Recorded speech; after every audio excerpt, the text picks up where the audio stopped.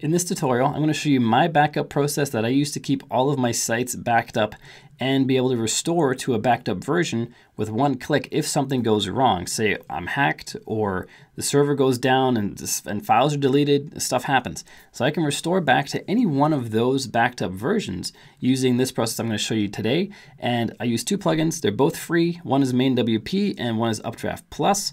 MainWP allows me to set this up for as many sites as I want, and it allows me to schedule the backups. And Updraft Plus allows me to back up the sites to various places, including Google Drive, which is what I use, but there's a whole bunch of other places. And my name is Bjorn Allpass from WP Learning Lab. Make sure you click subscribe and ring the bell if you find this kind of tutorial useful, and we're getting started right now. So this site is a plain Jane WordPress site. I've installed it locally using Local by Flywheel. There's a link in the description to show you to set that up down below if you want to have local sites running right on your computer instead of having to have all your sites on a server. Great for development. It's also great for management of other WordPress sites using the process I'm going to show you now. So like I said, plain Jane WordPress site, nothing going on. So we log into the back end. We go to our plugins. We see we have no plugins installed, totally bare bones. Add new plugin, search for MainWP, the one we want on this main site. This is the one that's going to control or manage all the other sites. We want to install MainWP Dashboard. On the sites we are controlling, we're going to install MainWP Child. We'll get to that in just a little bit. So first install MainWP Dashboard on the main controller website. Install now, and then click Activate. Now we're met with this setup walkthrough process that we'll get to in just a second. But first I just want to say that MainWP has a free version and a paid version. This tutorial shows you just the free version, and we're setting up just backups. There's a bunch of other stuff you can do with the free version, and the paid version allows you to do a whole lot more. There's a link in the description down below to a MainWP tutorial where I give you a big overview of everything you can do. This video is very specific. So if you want to know more about this plugin, check out that tutorial down below. Right now we're going to walk through the setup. We're going to set up just the free version. So let's click on Let's Go to get started on this setup process. First question is, what server are you installing this on? I'm installing it on localhost using Local by Flywheel. If you're using a web host, like any other hosting company, choose web host. The reason I like local for a management website is with this plugin, if someone hacks this site, for example, some active hacker who's a person hacking, not a bot, but who's a person hacking into your site, they can then get into all your child sites, which is not good for business. But if it's on your local computer, it'll be very difficult for them to hack into it because it's on your local computer and it's shut off a lot of the time. So you don't really need to worry about hacking as much when you have this locally. One of the drawbacks is if you have things running on a cron job, meaning there's a schedule to something, like in this tutorial we'll schedule backups, then having it running locally and turned off, the backups don't happen. Whereas in the web host, you don't have that kind of problem. Next question is which operating system? This computer's a Mac, so I choose that. Click on Continue. Now it's checking whether we pass all these requirements here. In this case, I pass all of them. Click on Continue. So if you find this kind of tutorial useful, make sure you click subscribe and ring the bell so you don't miss any of my future videos. Hosting setup, how many sites do you plan to manage? Less than 50, more than 50. The questions differ further on down the path depending on what you choose. I'm going to choose less than 50. Continue. You want to hide your MainWP network. When you're working locally, it's not so important, but if you're working on a live web server, you will want to hide your network. That just means that you can hide that you're using MainWP if you want to or not. There's also an add-on as well, I believe it's a free add-on, that allows you to completely hide the entire site. You should install this on a site that has just MainWP because you'll see in just a minute, it totally revamps the entire back end. And when you do that, you can actually have a plugin installed that when someone comes to the front end of the site, there's just nothing there. So the site's completely hidden, so to speak. You want to add MainWP child to trusted updates, yes or no. If it's a trusted update, that means it'll be auto-updated on any child sites. I just set that to yes. Click on Continue. Notifications, you can choose to receive them or not. Continue. Do you want to use MainWP for backups? The answer is yes, that's the main purpose of this video. And I'm using Updraft Plus. There are actually 6 other backup extensions that are available with MainWP. 3 of them are free. Updraft Plus is the one we're going to do in this video. Feel free to try the others if it doesn't work for you for whatever reason. But Updraft Plus is my favorite. Just going to stick with that. Then click on Continue. So here we need to register a MainWP account. We don't actually have to. but it's encouraged because when you download these extensions, you get free maintenance and free updates for all the free extensions, and you only get those if you have an account. If you register and you link it to MainWP directly, then you get the updates. So the free account is free. So if you click on here to register, you just fill out this form right here on the right, and you're registered. Then once you have that, once that's set up, before I tell you the next step, you actually click on here to register later and just download the plugin, but this never seems to work. Every time I try it, I click here, I get this error right here, undefined error. So it doesn't actually work that way, at least not from my experience. So when you have registered your account, you have a username and password, click continue, then you enter your username and password here, click on continue again, and now it should successfully log in and download the extension. And this time it worked. Installing the extension now. Extension installed, successfully activated. Very nice. Click on continue. This is where we set up our cron. Now, if you have a website with traffic where you're installing this, which I don't recommend you do, you don't need to worry about anything. But if you're installing it on localhost or you're installing it on a dedicated website where you have nothing else but MainWP and that site won't get any traffic, the wp-cron.php will not trigger. It will not fire, and that's required for scheduling things. So what you need to do is authorize Uptime Robot.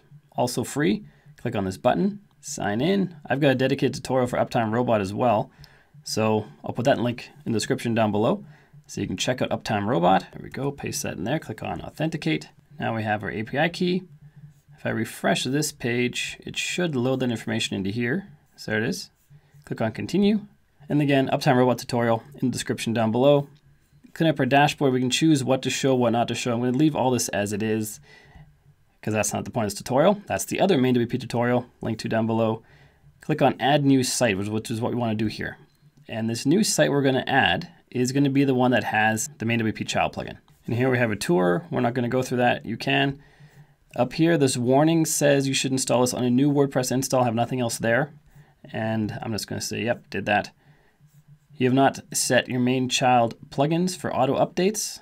Let's turn that on. Now I want to connect our first site, which is the page we're on currently. So we need the URL of the first site. And the one I'm going to add is this one here. It's just an Elementor Pro and Elementor Free, for that matter, demo site. And I don't have this connected at all to the MainWP, but I want to keep backups in case it goes down, data's lost, it gets hacked. I don't really maintain it, I don't use it. I'm really there, so things go out of date, and I don't even know about it. So I want to make sure I have a backup solution in place. And the site URL is elementor2019.com. Paste that in there. We need the admin username, which is this. The friendly site name is just for inside of MainWP in this dashboard. So I'm just going to call this Elementor 2019. If you're managing a lot of sites, you can have groups for sites. I'm not going to do that in this case. This next section, we can auto install the Updraft Plus plugin that's needed on the child site. And yes, we do want to do that. You can also apply Updraft Plus settings, which you can set in here. So the MainWP allows you to install new plugins or deactivate plugins or change settings on plugins on as many sites as you want all at the same time. And you can set all this up in here. We haven't set up any settings, so it doesn't matter if I check that or not. But we will install the Updraft plugin on that child site. Now this next part, the child unique security ID is not required anymore, but it's good to have. And we get that by installing the MainWP child plugin on this site. So we go to the dashboard, go to plugins, and then add new, and then look for MainWP child, install, activate. Now it says here, make sure you connect this to your MainWP dashboard immediately or deactivate this plugin, because just randomly somebody else might add this site to their MainWP and then they get control of it. The chance of that happening is so slim that it probably never happens, but they just want to cover all their bases and make sure you know that. And now we go into our settings and the MainWP child, and we're going to require the unique security ID. Click on Save Changes. Here's our security ID. Copy that. Paste that into here. Verify certificate. I believe that's SSL certificate. Does not have an SSL on this child site because it doesn't. So make sure you choose yes or no based on what SSL it has. Auto detect is going to turn up no. Forced use of IP4 is not needed, but you can if you want. HTTP username and password are if you need a username and password to even access the website itself. In this case, you don't. And if you don't know what those are, you probably don't either. So click on Add New Site when you have those things set up. And now we have this new site added. But we can see when we hover over the site information here, it says Updraft Plus Backup Restore, Backup Now. So we're set up for Updraft Plus. We just need to install it on the child site. So let's go to Add New and search for Updraft Plus. This plugin also has a free version and a paid version. And what we want is this one right here. Click on Install Now and then Activate. And now we have our Updraft Plus plugin installed. Click on Press here to start. And we have it rocking and rolling. And now when we go back here and we go to Updraft Plus Backup Restore, it shows it as not there yet. That might happen to you. So let's go back to where we were, the site list, and click on Sync Data. Whenever you make some changes, you got to sync the data. So the main WP goes out to the child site and sees what's there, what's changed. And now if we click on Updraft Plus Backup Restore, it should recognize Updraft Plus being there, and we'll have different options. So now we have these options here, including Backup Now. When we click this, it's going to back up the full site and the full database right now. And then to restore it, you just restore it. So if you make backups on a regular basis and something goes wrong, you can easily come in here and restore. And with main WP, you can do this for as many sites as you have under your supervision. Now when you press backup, it's going to use the settings that are in the Updraft Plus plugin on the child site. So let's go back here. Let's go to settings. Sorry, settings, not advanced tools. So the backups will go, by default, I believe they go onto the server.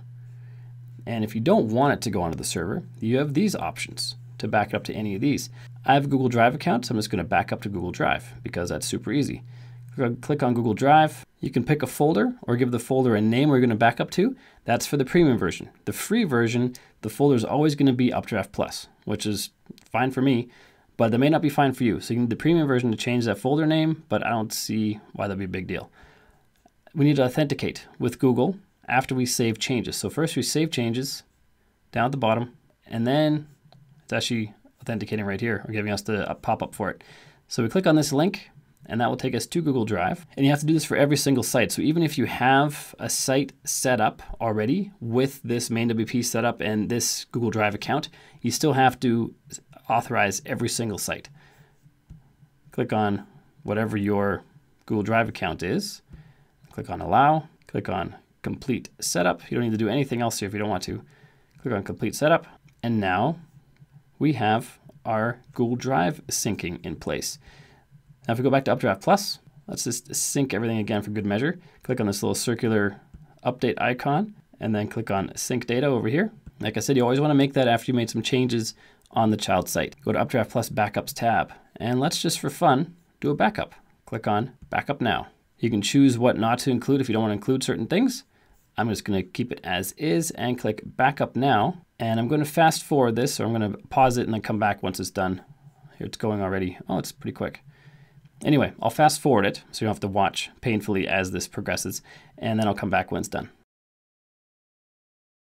There we go. Backup is done already. That was pretty quick. So it shows here, backup done this time in this day. And you see this in various places throughout main WP, but this is one of the spots. Now, if we go into our Google Drive account just for fun, and then search for the Updraft folder, I have a bunch of other backups in there as well, but this one should be there now. So backup for all these ones, that's all good and fine. And then, as you can see, there's a lot of backups. Should be from today. These ones are all from today. And there it is.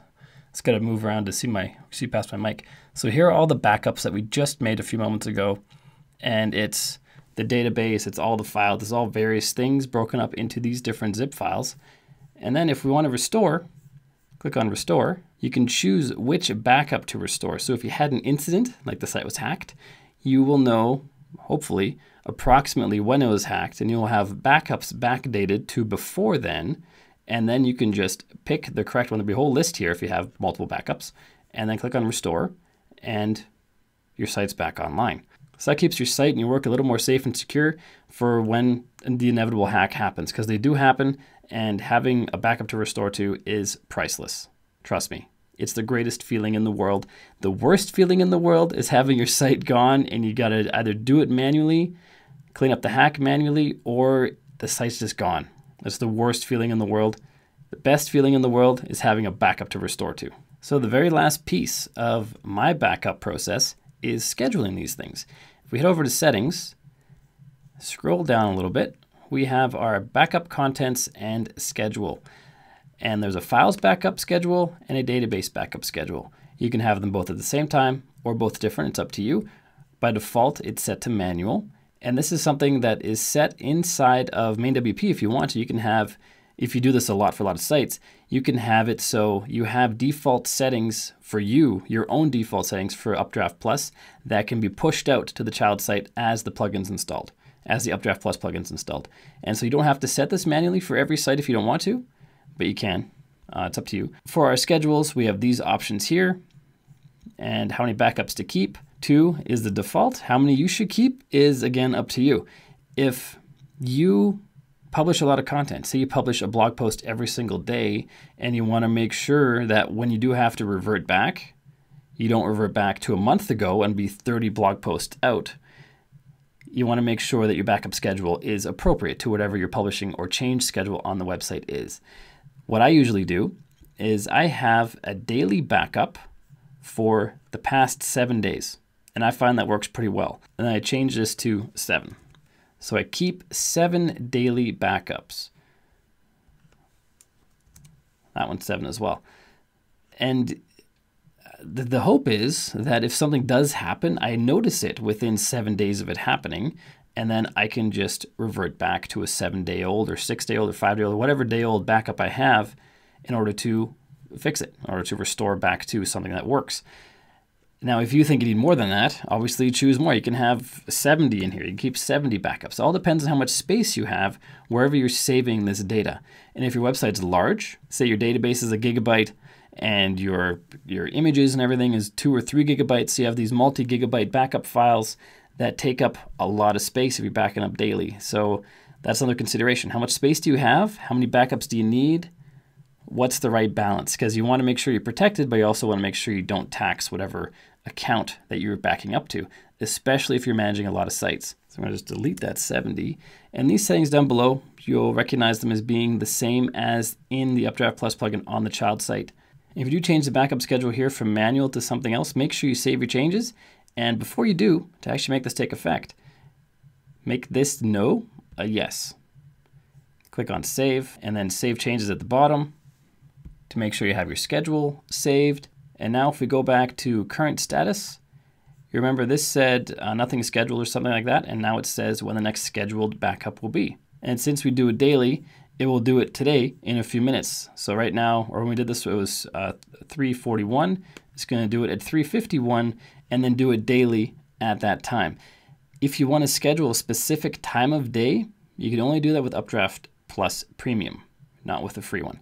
But I find it's not that big of a deal. My sites aren't that large in content size, and I find the traffic is not too brutally affected by doing backups with Updraft Plus. Now, for much larger sites with much higher traffic, I'm sure it'd be an issue, but so far for my usage, what I've found works for me is exactly what I've shown you here. And having those backups in place is priceless. And if you have a different backup process, we'd love to hear about it. Just leave it in the comments down below and let us know what your process is, because just because I do it this way doesn't mean it's the best way to do it. And I always find better and new ways to do things. So leave it in the comments down below and let me know what your backup process is. Let everybody know what it is. And maybe yours is much better than what we just saw here. So that's how I back up all my sites. And I hope this video helps you. If you haven't done so yet, make sure you click subscribe and ring the bell icon so you don't miss any videos that I upload. And next up is clicking this video that popped up right here.